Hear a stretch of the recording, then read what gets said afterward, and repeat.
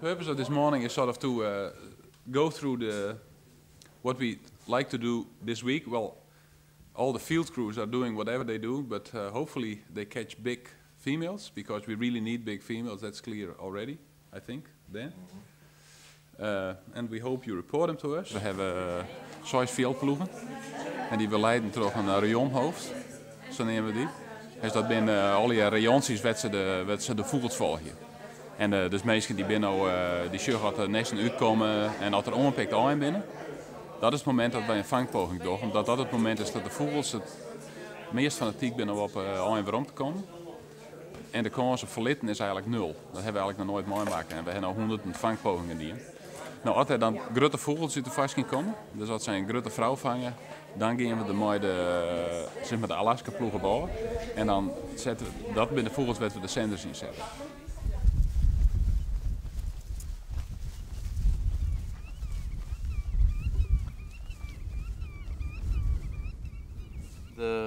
The chicken side is starting to pack the eggshells, so they should hatch within the next 2 or 3 days.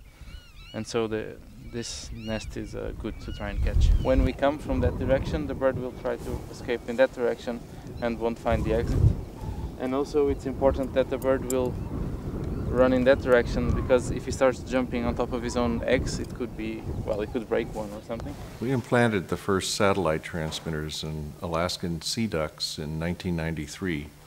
Before that, other people had developed the actual implant technique using VHF transmitters, but there wasn't a small enough satellite transmitter until 1993, and we took the first ones out and did spectacle lighters in western Alaska on the tundra, and have been using it ever since, and have implanted probably close to 3,000 transmitters in 34 species and subspecies of birds.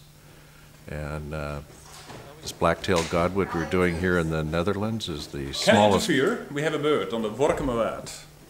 Het komt er eigenlijk op deel dat we weer een soort als kriezen in deze tijd van het jaar. Dat ze aanlezen en dat pieken uitkomen. En eigenlijk zodra de pieken uitkomen binnen, dan weten we eigenlijk haast niks meer. We weten dat die beesten verdwijnen. En ze verdwijnen totaal van de radar. We hebben geen waarnemings meer van skriezen. We hebben geen waarnemings meer van individueel kleurde skriezen. En het eerste moment dat we weer wat van ze weten is eigenlijk pas in januari, zodat ze weer binnen in Portugal en Spanje.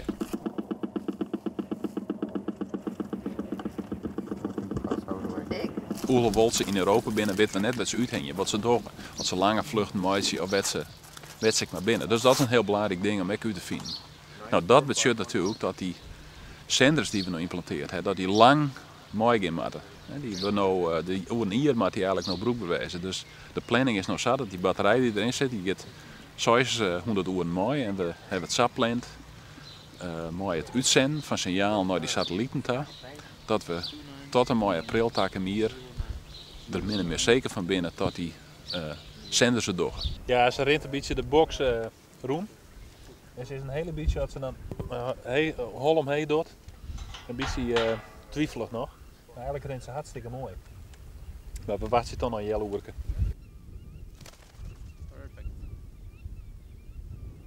As soon as we take the magnet off the transmitter, it starts emitting signals, and their transmitters are programmed different ways to take advantage of the battery life.